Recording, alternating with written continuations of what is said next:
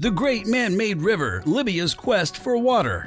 In 1956, Libya's oil companies were looking for more oil in the southern desert, hoping to strike it rich, but they found something even better than oil: water. A huge amount of water hidden under the ground for thousands of years. This water was not just any water. It was fossil water, which means it was ancient water that had been trapped in the rock since before the end of the last ice age. It came from the rain that fell in the Sahara when the climate was much wetter and cooler than today.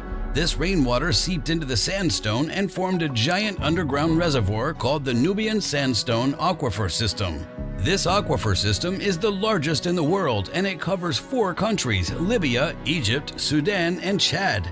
Now, you might wonder why water is such a big deal for Libya. Well, it's because water is the most important thing for life, and Libya doesn't have much of it. Libya is one of the driest and most water-poor countries in the world, with no rivers and hardly any rain.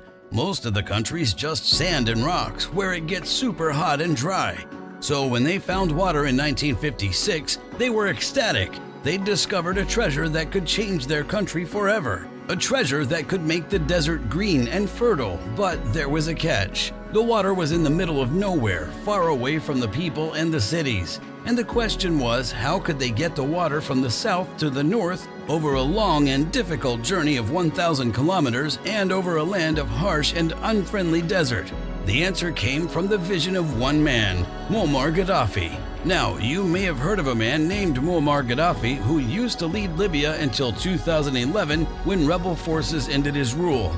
Gaddafi had quite a few accomplishments under his belt, like supporting African unity, helping South Africa gain freedom, championing human rights, and being known for his generosity and charisma. However, what's not widely known is that Gaddafi had a grand plan, something he called the Great Man-Made River Project. This project aimed to bring water from the desert to the coast, essentially turning Libya into a lush and prosperous land.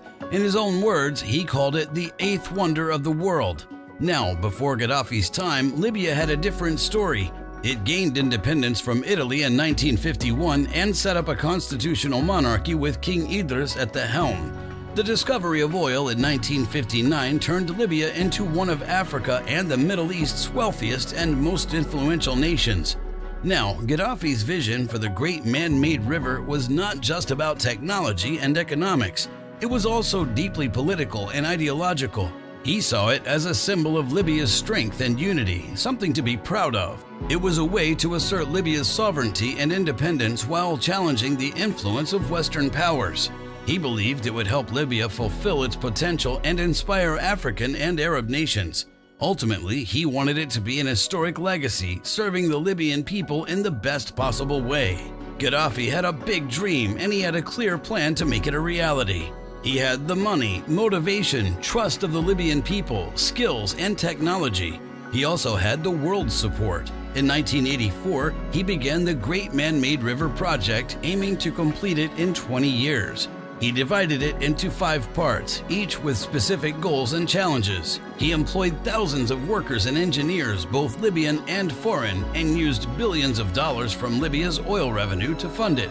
Gaddafi closely oversaw every aspect, turning it into a national priority. The first phase involved building a pipeline from the south to the north, using water from the Nubian Sandstone Aquifer to supply cities like Benghazi and Sirte.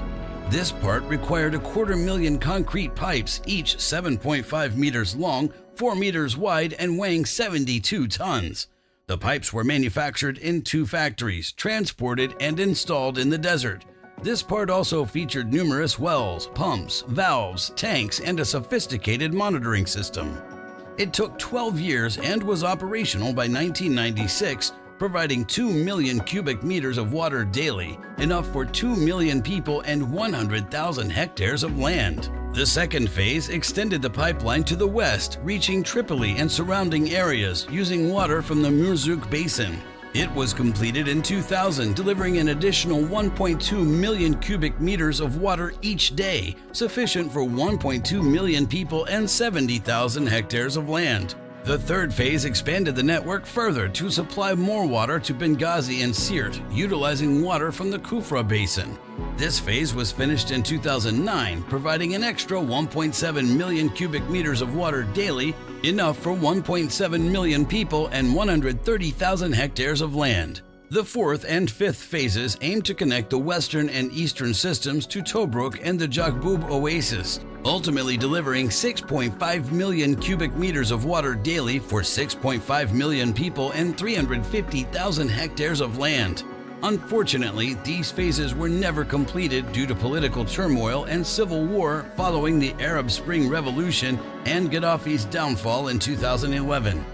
The Great Man-Made River was a massive engineering project. This project was also super expensive, costing over $25 billion, and it made Libya's leader Muammar Gaddafi really proud. He even called it the eighth wonder of the world. However, this project had its share of problems. It faced technical and operational challenges that made it less efficient and reliable. Rust, leaks, and maintenance issues popped up due to the tough desert conditions and high water pressure. To keep the water safe and clean, they had to constantly check and test it. Politics and security were also big hurdles. Groups that didn't like Gaddafi tried to harm the project by damaging it or attacking the people working on it. Plus, it caused arguments within Libya's neighbors, who worried Libya was using up too much of the shared aquifer water. Things got worse in 2011 when a civil war started in Libya. This war wasn't just a local conflict. Foreign countries like NATO joined in and bombed Gaddafi's government. That hurt the project a lot. The fighting broke or destroyed many pipes, wells, and tanks, messing up the water supply. One of the worst attacks was on July 22, 2011, when NATO planes bombed a pipe factory in Brega, killing 6 guards and injuring several workers. The factory was one of the main places where the pipes for the project were made, and the bombing damaged or destroyed hundreds of pipes. NATO said they bombed the factory because it was being used to make weapons. NATO also said they hit the project on purpose, saying it had military uses. The people running the project also had a hard time with all the chaos and confusion. The war ended in 2011 when Gaddafi's regime fell, but the project's troubles didn't stop. Libya stayed messed up, with different groups fighting for control. The project's infrastructure kept getting worse because nobody was taking care of it. By July 2019, more than 100 wells on the Western Pipeline were taken apart. On April 10, 2020, some unknown armed group took over a station that controlled the water flow to Tripoli and nearby towns. That meant over 2 million people suddenly had no water. The United Nations got mad about it, saying it was a human rights issue. Now the project's future isn't clear. Libya is still trying to find peace and stability. People argue about whether the project was a smart idea or not. Some think it was a great thing that helped a lot of Libyans, while others say it caused more trouble than it fixed. For Libya, the project is both good and bad at the same time. The Great Man-Made River is a remarkable tale of human determination and sometimes human mistakes. This project embodies Libya's dreams, but also its struggles. It's left a mark on the country, but Libya has also left its mark on this project. This isn't just any project, it's a story that's still unfolding with an uncertain ending. The Great Man-Made River is more than a project, it's Libya's story. So what do you think of the Great Man-Made River? Do you think it's a wonder or a blunder? Or do you think it's part of a story that's still unfolding and evolving? Let us know your thoughts in the comments below, and if you liked the video, please give it a thumbs up and subscribe to our channel for more documentaries like this one. Thanks for watching, and see you next time.